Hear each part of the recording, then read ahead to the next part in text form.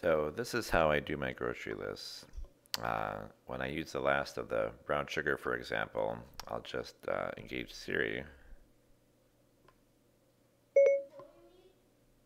Add brown sugar to my grocery list. Okay, I And can I'll add just this hit to your grocery list. confirm. I've added it. Yeah, let's do another one. Add apples to my grocery list.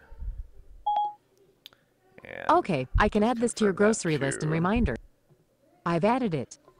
And I can do this for other things too. For example, I made a Home Depot list and a Target list. So um, add a bandsaw to my Home Depot list.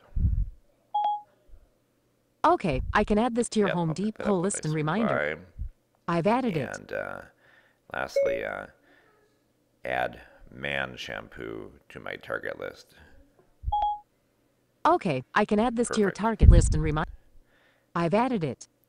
And then this gets imported to my reminders list, which they actually probably won't be there for long. They are there now, but if I open my AnyList app and then go to groceries, there's my brown sugar, there's my apples, here's my Home Depot list, my bandsaw's there, and actually if I go back to reminders again, you'll see that they disappear because they've been imported into the AnyList app instead. So then I can just go back to AnyList and pick up the brown sugar at the grocery store, cross it off, pick up the apples, cross it off, and then I know how many things I need to pick up.